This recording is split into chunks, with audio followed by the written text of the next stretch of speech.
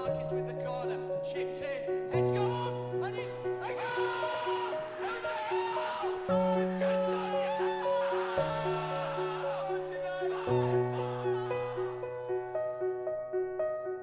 But it's more than a club, it's your friends, your family.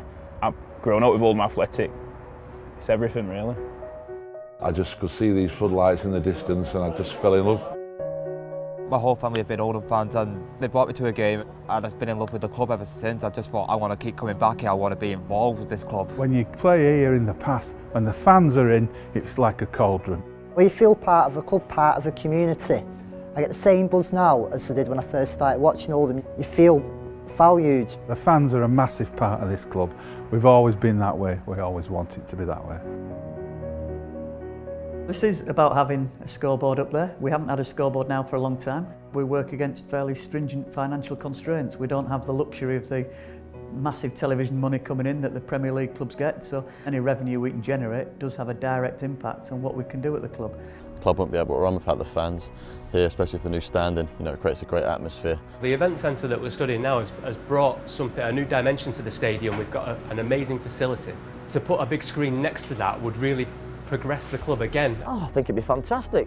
Every other club's got one. We used to have a scoreboard and we miss it. Sometimes we look and who's put that in, who scored that. There's no clock here either, so when you're playing you don't really know how long's gone and that. You have to shout up to the ref all the time. We used to have an old scoreboard before. It only told you the scores around the country and perhaps a little message. I remember when we used to have corners and there's a big screen used to say "Come on Oldham," and you'd have the whole ground singing "Come on Oldham." It's little touches like that it builds the bond closer between the players, the fans, the club.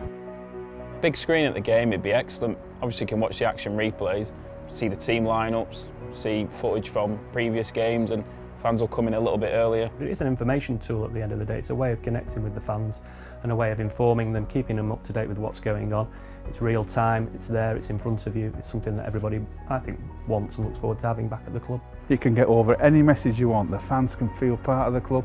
They can use it for family announcements. With social media now, you could use it for opportunities, competitions at half-time, send your good luck tweets in. Hopefully it'll bring a few more goals because the lads know if they can score a goal they can watch it back on the big screen again. I might be more tempted to put one in the top corner every now and again. If we can achieve it and obviously the attraction of getting a screen and a scoreboard, I think it can only make the ground a better place. We want to bring a little bit of that Premiership experience to the division that we're in.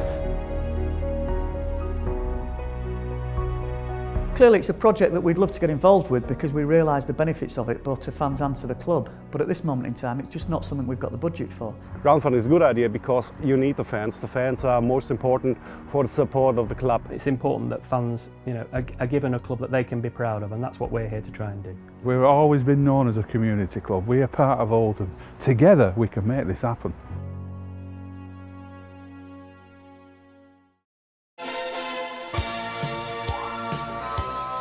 Fan funding, know the score. Fan funding, know the score. Fan funding, know the score.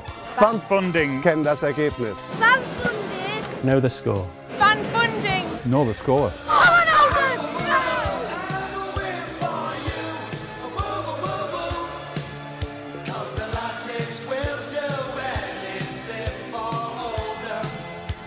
And we'll probably need a big screen as well, like to fit Crofty's head in it.